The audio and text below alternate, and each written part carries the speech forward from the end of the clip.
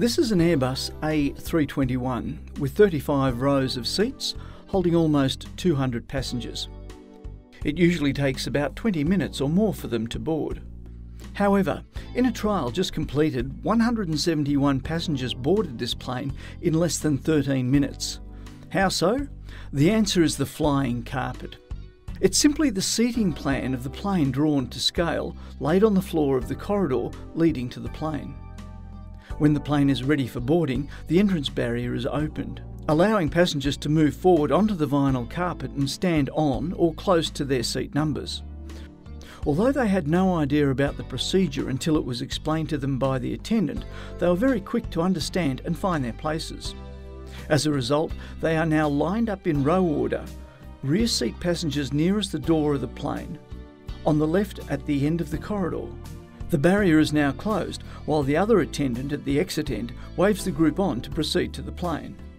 The first attendant explains the procedure to the next group, and as soon as the first group has cleared the carpet, he opens the barrier again. Once again, the passengers walk forward and step onto their places. On average, it took about 35 seconds for the passengers to enter and line up, and about 10 to 15 seconds for them to clear the carpet. The attendants regulated the groups so that the queue from the plane door back through to the air bridge was kept short. Overall, it took just over 10 minutes for 171 passengers in 9 or 10 groups to enter the plane. Within 13 minutes, they were all seated. Passengers were quick to understand and cooperated willingly.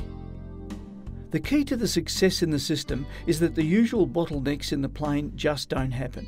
Instead, passengers in each group are evenly spread along the aisle, readily able to stow their bags and get seated simultaneously.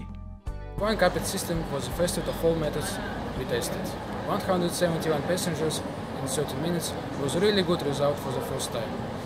But with the benefit of experience, we got even better results. 151 passengers in 10 minutes. Passengers, especially young people and kids, were really enthusiastic and didn't need much explanation. But if the system became well known and passengers knew what to do in advance, it would be much better. Probably less than 10 minutes for 180 passengers.